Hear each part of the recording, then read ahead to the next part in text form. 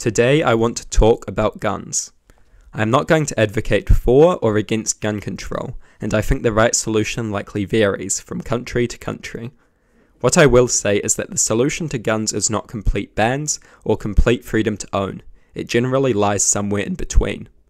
I also think that many issues associated with guns do exist independently of guns, and are in a sense their own issues, which must be addressed as such. The presence of guns simply amplifies these issues, and makes their existence more obvious. Today I am going to argue against a very silly defense of gun ownership. Do note that you can be pro-gun and agree with basically everything I say here.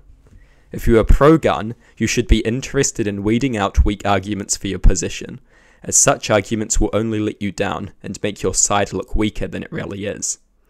Anyway, let's get to the actual argument.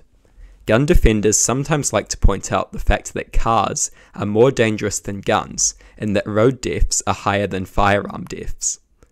Depending on the data you look at, this is more or less true, but let's just pretend that it is true.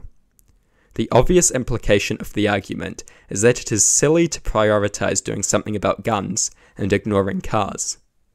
Firstly, I will say it is obviously a very good idea to put attention into lowering the road toll, which is a serious issue. Secondly, however, I want to explain why I dislike comparing gun-related deaths and vehicle-related deaths. I think this comparison is very messy, because of the massive difference in the positive utility most individuals derive from owning either of these items. We need to weigh the positives and negatives to decide the value something has in our society. This is crucial. In terms of positive utility in civilian hands in modern times, I think vehicles massively outweigh guns in terms of the positive utility they serve, making any serious comparison very difficult. This is not to say I think current ideas of vehicle ownership are great because in the future they should be changed radically.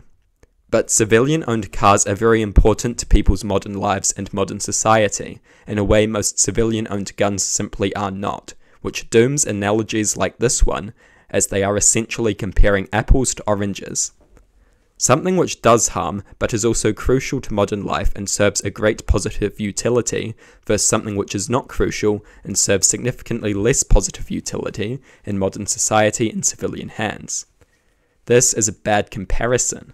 Because guns serve significantly less positive utility in proportion to negative utility than cars, it is infinitely more easy to argue for restrictions and bans on guns.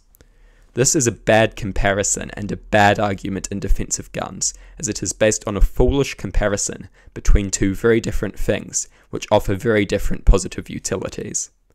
There are better arguments to be made than low-quality apples to oranges comparisons between things essential to modern society and things that are simply not in any comparable way.